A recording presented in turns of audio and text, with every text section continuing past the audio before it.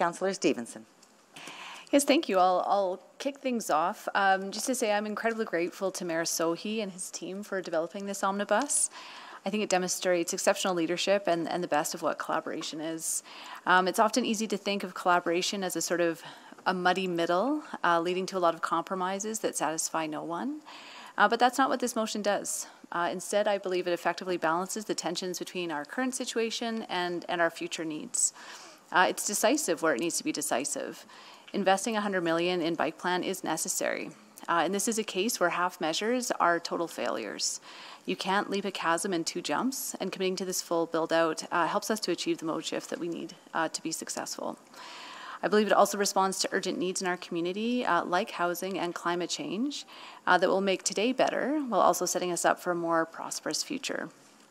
It also works towards rebalancing some of the historical inequities with investments in Chinatown, which I'm really pleased to see. It's of course not without its trade-offs. I do believe that the 100th Avenue Bridge could be a great placemaking opportunity in our downtown, and I hope we can follow up on this sometime again in the future. I'm also disappointed that we won't be moving forward with the full high-level line design right now, but I'm deeply grateful to administration for developing an approach so that this can potentially be redone or be done in the future. I think that's a really prudent way, again, to balance our present conditions and the future. So that is the strength of this amendment. It is forward-looking while still rooted in the present. So thank you again to Mayor Sohi and his team for your leadership on this, and I encourage my colleagues to support it.